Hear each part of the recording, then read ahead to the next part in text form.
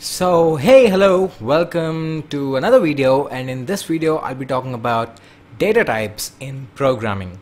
So first of all, what is meant by these data types? So the term itself, the term data type itself says that it is nothing but the type of data. The type of data that we are dealing with is what we call as data types. So for example, when I say types of data, you understand that there are actually different types of data.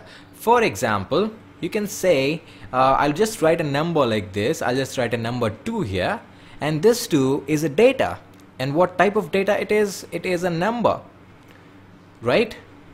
Yes, it is a number. We all know that 2 is a number. And similarly, I'll write a letter. For example, I'll write A here, and A here is also data. But what type of data it is? It is not a number, because we know A is not a number. But what is it? It is a letter or a character, right? It is a character. A is not a number, it's a character. 2 is not a character, it's a number.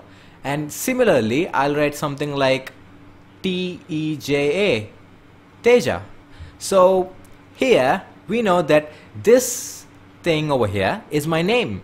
It's not a number and it's not a character as well. Instead, it is a series of characters or a sequence of characters, because T over here individually it's a character, E individually is a character, J and A are also individually characters. So it's not a character technically, it's not also a number, but it is a set of character or a sequence of characters which we call as string. Right? So similarly, there are actually different types of data that we will have to deal with when we are writing a program. So this is what we call, or this is what meant by data types. So another question, why is this whole concept of data types linked with programming? I mean, why do we need to work on, or why do we need to stress about the type of the data that we are dealing with or writing in our program? Why do we actually need to consider the type of data? Well, that is because compilers need to know the type of data they're dealing with. So when I said compilers, you can recall from previous videos that a job of a compiler is to first check the syntax errors, check if everything is right, everything is grammatically correct in your program, and if anything is wrong, it returns a syntax error, and then it converts your source code, which is a high level language which can't be directly understood by a computer. It converts it to a low level code, which is a machine code or an intermediate byte code, right? So while converting it, or while first checking the grammar and then converting it into a machine or a byte code, so the compilers need to actually make sure that you are using the data types in the right way, because if you don't use the data types in the right way, your program will fail to execute. And also, your computer has different ways, your computer's processor has different way of processing different types of data. For example, your processor, your computer processes the data 2 as a number, right? And in order to process a number, it has a different way. It cannot process 2 as A, because A is a character, 2 is a number. So these both have different ways of processing. So your computer needs to actually know what type of data it is, so it knows how to process that particular type of data, and how to do processing with it, and how to give you the desired output, right? So that's why we actually need, or we actually should really be careful about the type of data that we are writing or using in our programs. And you can see the examples right there. There are different types of data, which is number, like I've told you, character, or a sequence of characters, which is a string. That is what we call technically, right? So these are the 5 basic data types. So the first one is an integer, and when I say integer, I mean numbers, like basically numbers without any fractional part. And number 2, the second data type, is the numbers which actually have the decimal part or the fractional part, right? And the Third data type is a character, which is basically any character, and the fourth one is a sequence of characters, which we know is called as string, and the fifth one is a Boolean.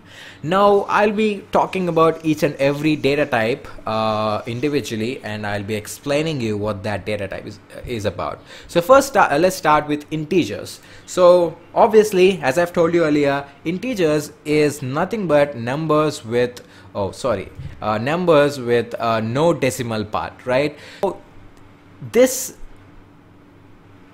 data type integer is divided into 4 subcategories. And why is it divided? Because each of these data types, which actually belong to the main category integers, they hold different sizes of data. For example, you can see the first data type is byte. So byte is nothing but an integer data type, but it can hold only up to 1 byte of data, which means 8 bits. 1 byte is equal to 8 bits, right?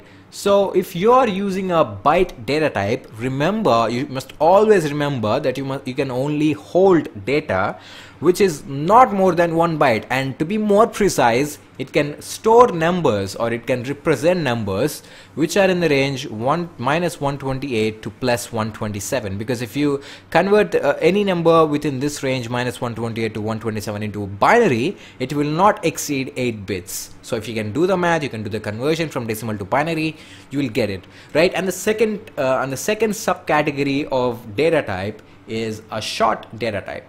This is what I'm talking about. And a short data type, as you can see here, it holds up to 2 bytes, which means 16 bits of data. So to be more precise, you can hold, or you can represent numbers which are in this range, -32,768 to 32,767, because any number within this range, when converted to binary, it will not exceed 16 bits. You can do the math once again to check it if yourself. And the third type is the most commonly used type, which is an int, right? Int. And it can hold up to 4 bytes of data, which means it can hold any number which is within this range. And I don't like to read that number out because I really don't know how to read that number, but you get the idea. Any number can be stored as an integer data type if and only if it's not more than 4 bytes in size. And the last one, which is the largest subcategory of integer data type, is long, right? It's long, and it can hold up to 8 bytes, which means 8 into 8 bits, right?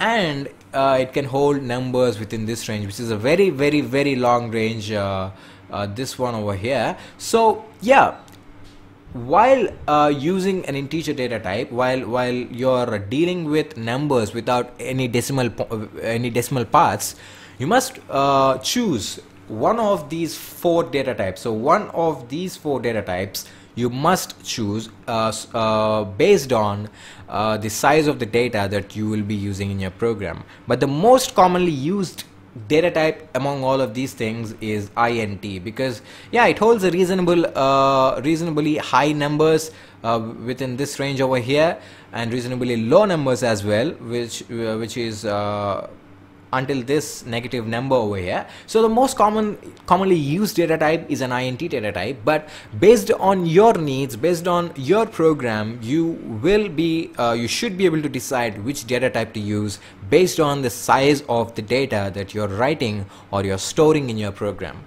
So yeah, that's all about integer data types. So let's go to the next data type, which is decimal numbers. So decimal numbers, as I've told you earlier, an integer cannot be processed as a decimal number by your computer, and a decimal number cannot be processed as an integer by your computer. So we need different data types for a number with no fractional part and a number with a fractional part. So once again, in this whole category of decimal numbers, there are 2 subcategories. The first one is a float data type. This one I'm talking about, a float data type. Once again, as you can see, it can hold up to 4 bytes of data. 4 bytes of data, to be more precise. It can store fractional numbers sufficient for storing 6 to 7 decimal digits. So for example, something like 236.12345 so it can hold up to it says sufficient for storing up to 6 to 7 decimal digits. Now the next subcategory is a double, and they're also the same except for the amount of data they can represent or they can store, and same is the case with the integer data types. All of them can hold integer numbers, but the only difference is the amount of data, the maximum amount of data that they can represent or that they can store, right? And coming back, double can hold up to 8 bytes of data, and here it says sufficient for storing 15 decimal digits. So once again, based on your program, based on your needs, you must decide which of these two data types to use if you are dealing with a number with a decimal point or numbers with decimal points in your program. So coming to the next data type, it is character, right? So I've already told you what's meant by a character. It's basically any character, right? And you can see that the maximum size that a character data type can hold is 2 bytes. You can see 2 bytes is the maximum size that a character data type can represent or it can store. So here it says it stores a single character or letter or ASCII values. So one more thing is that while you're using a character or while you are representing a character in your program, you must always enclose a character within a single quote. So if I want to represent, or if I want to write a character that is let's say capital A, then I have to enclose it within a single quote like this. Same is the case with capital B, or same is the case with @ symbol, or same is the case with hashtag, or even if you have the letter 2, a letter 2 without any single quotes will be interpreted as a number, because yeah, it's an integer, so it will be interpreted as a number by the compiler. But if you enclose this number 2 inside single quotes like this, then it will be considered as a character. So one thing you must remember is that anything that is enclosed within single quotes is taken or interpreted as a character by your compiler, by your language's compiler, I mean. So yeah, and one more thing, character doesn't only mean that you will be able to represent the English alphabets. It's basically any ASCII. You can represent any ASCII value or letter, right? So if you don't know what's meant by an ASCII value, I would suggest you to Google it. It's a really simple concept. So you can just type in ASCII tables in Google search, and you will get to know about what's meant by an ASCII value. So that's all about a character data type. So the next data type is a string data type, and a string data type is nothing but a set of characters. A set of characters together. That's right, that's what is meant by a string, or you can also call it a sequence of characters. So for example, if I write something like apple, this is a set of characters together. And if I write something like apple 1 2 3, this is also a string. And if I write something like apple 1 2 #hashtag, this is also a string. So basically a string is a set of characters, or you can also call it an array of characters, right? And one more thing is that when you're writing a string, or when you're representing a string in your program, you must always enclose a string within double quotes like this, right? So you have to always enclose a string within double quotes just like this. And hey, for example, if you have the value 2 like this, if you mention 2 just like this, it will be interpreted as a number. But if you enclose it within a single quote like this, it will be, guess what? It will be interpreted as a character. But if you enclose it within double quotes like this, it will be interpreted as a string by the compiler. So yeah, it all depends on the way you're writing that particular data in your program. And another thing is that this one over here, which says single quote a character, a small area enclosed within a single quote, it will be represented as a character. But if you enclose it within double quotes like this, it will be interpreted as a string.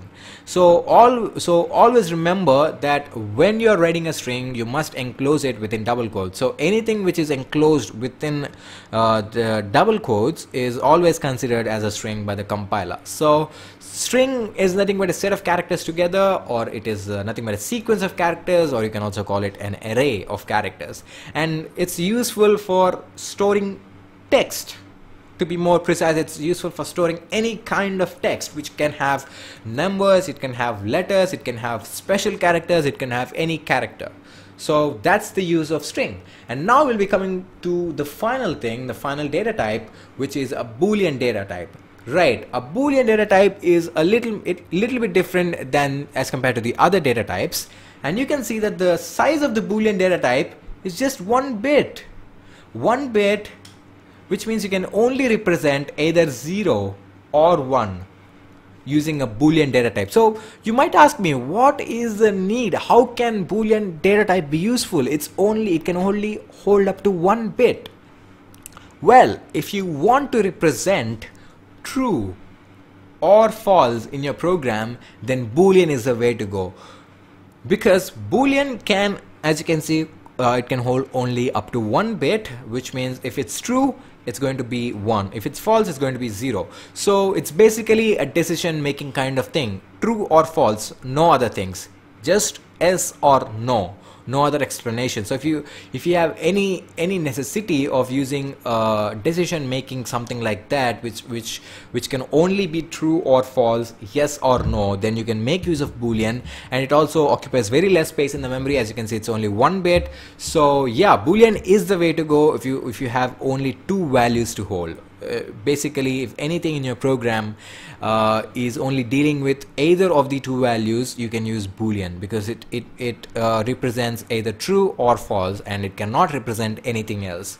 So yeah, that's all about Boolean. And now we have spoken about all the 5 types of data, all the 5 data types, and I think now we are ready to go. Now we are ready to deal with these data types. Now we are ready to write a program which involves data types, which involves variables and all that kind of stuff. So let's jump into the programming tutorial.